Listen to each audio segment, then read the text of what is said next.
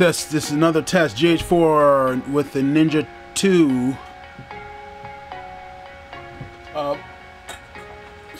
Kill that there. We can't monitor it while it's recording, so the Ninja 2 is really just a recorder. But we can still use the monitor here on the GH4 Flippy Outie, although it's blocked by a bunch of cables, so it's just like not having a monitor.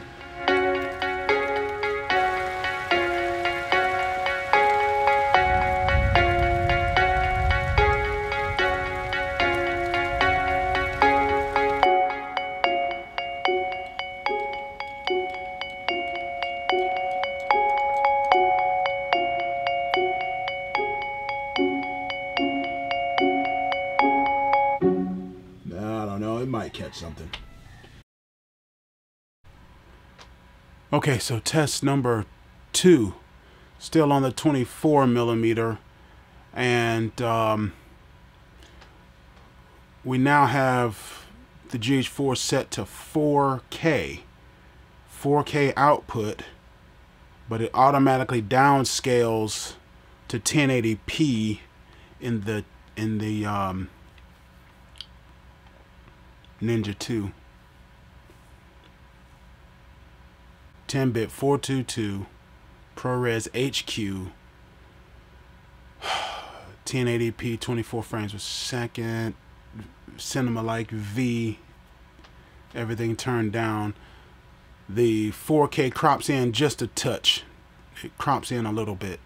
So that 24mm is looking more like a 28mm, if you ask me. Okay, so what is this recorder I keep talking about? This Ninja 2. It is a recorder, a video recorder.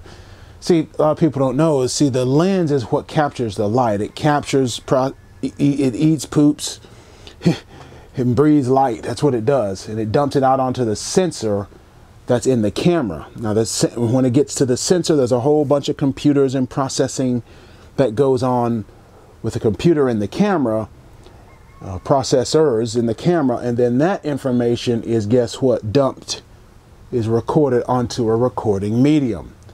Now that recording medium in the camera can only record so much information.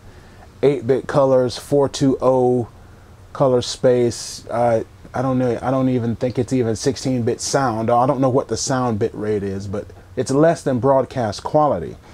Whenever you see something on television or something that's been put out for broadcast, there's a certain standard in broadcast. In general, suitable for broadcast is more like 10-bit 422, and then in cinema they were recording in raw 12-bit 444. Now, don't ask me about all of what that means, because quite frankly I don't know exactly what it means. I know it has to do with the pixels.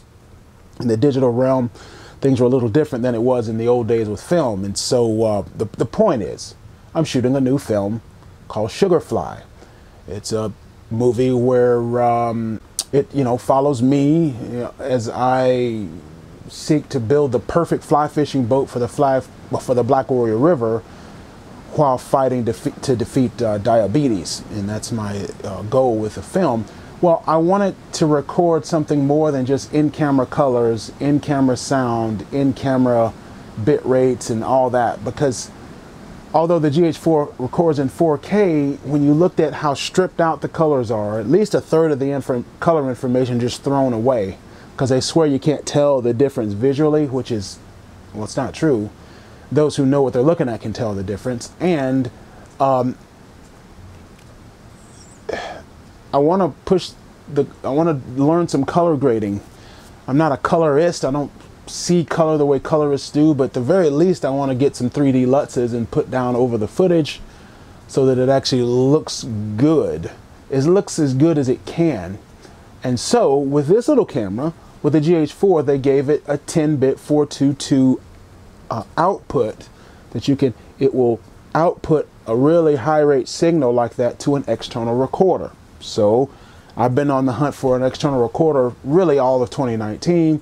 I had my sights on the Blackmagic Video Assist, but I didn't like the SD cards, and so I started looking at the Ninja recorders. I really wanted a Ninja Blade, but this little guy, this Ninja 2, Does everything I want it to do. There was a guy on eBay who had it for sale for like 175 bucks. This thing would normally retail for about 300. I don't even think they make them anymore, although I may be wrong about that. They have the Ninja 5 out now that's replaced it. A 10-bit 422. I know it's a little dark in here today, but I kind of like the natural lighting. Colors, colors, colors, colors, colors. And I want things to look kind of old school, vintage. I may end up buying some books on color grading just so I can, you know, kind of try to begin to get my head around emulating classic film stocks of the past, of yesteryear, because I'm using Canon FD lenses, which are old school lenses. Why not use a color look that's, you know, like what you found in yesteryear? Right now we're recording in ProRes LT just because it's YouTube, and I'm just gonna go Cinema Like V to Rec 709 for those of you who know what I'm talking about. This video is really for Andrew, Ike, and Guitar Hack over on the TubeBuddy forums, and I was asking them. I'm thinking about shooting this film. I just got finished shooting the first scene of it today. Now that I had some testing done yesterday on the Ninja 2, it's all running. We're certainly not fishing today with all the thunder and lightning. That's why I'm just chilling out. That's one of the things I do kind of like about the Panasonic cameras is they are fully weather sealed. And I want to get it's not about image quality, it's about image quantity. I want to preserve as much data off the sensor as possible. And I also have a recorder, an audio recorder. This is my Tascam DR40, and it can record broadcast quality audio, which is 24-bit at what, 48K or whatever, something like that. And I'm recording that to here separately. I'm not recording it now. For talking head videos like this, it's just not worth the time trying to sync everything, so I had to go straight into camera with the lavalier. But for the film, everything is going to be, the audio is coming through this thing, because it's so much better audio than what you'll hear here. But that's the Ninja 2, and